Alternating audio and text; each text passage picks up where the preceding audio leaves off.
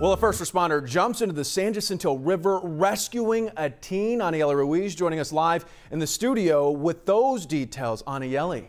That's right, Xavier. When paramedics arrived, they found one teen had already made it out of the water, but a second teen was still in the river, and paramedics say he was hanging onto a limb.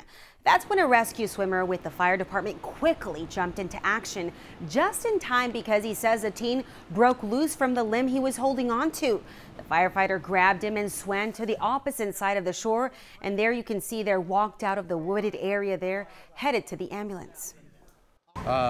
And it just happened that where the patient was located was right next to some underbrush and some bushes, which he was holding on to. And that's ultimately also what I used to assist us in getting out. They tell us the teen suffered from exhaustion and had swallowed quite a bit of water. He was transported to Memorial Hermann Hospital in the Woodlands. The rescue swimmer tells us he is an advanced swimmer and getting to the teen was actually a challenge, and that is why they don't recommend people jump into the river now. They say the river's just moving too fast. Back to you.